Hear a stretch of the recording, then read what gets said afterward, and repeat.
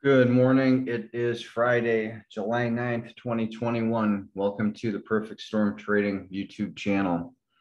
Please stop over at perfectstormtrading.com. Check out our website, get some more information on our book, indicators, and other services.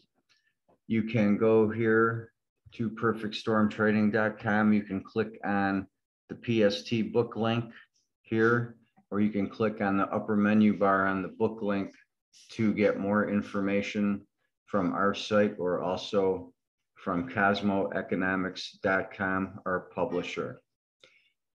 We're going to maintain the theme for the week, looking at the euro yen with the rainbow and the pH indicator. So let's jump over to the charts to see what's going on over there today.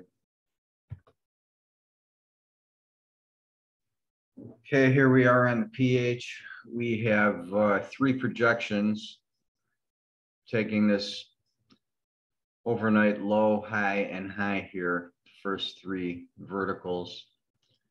The first projection projected to here, 315 was this high. Second projection we're at right now, looks like it's rolling over, short trade triggered there.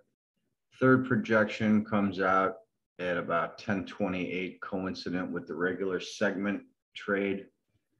We've got the first segment was right here, was this low here, put us into the swing up right into the high. And that's where we're taking another projection off of that high, pushing that forward, and that's going out to later in the afternoon to the 248 area. That would be these two right here are connected. This guy and this guy. So those guys are together. And the other ones are our normal projections. The 1028 coincident with the projection. And then later in the day, we have the 1414 and the 1526. Okay, let's go to the rainbow, see what's going there today. Got a little glitch on the A1, A2. We'll be back with that repaired Monday. Here's what we've got going, though. You can see the past from yesterday. Those were pretty decent. Coming up then the rest of the day, we've got 722,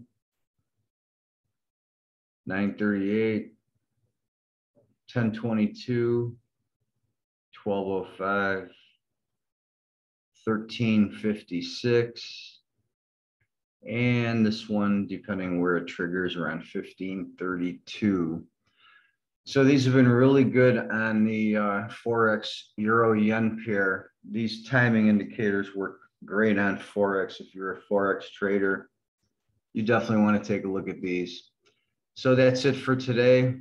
On the road today, tomorrow, we'll be back with a new video on Monday. We'll talk to you then.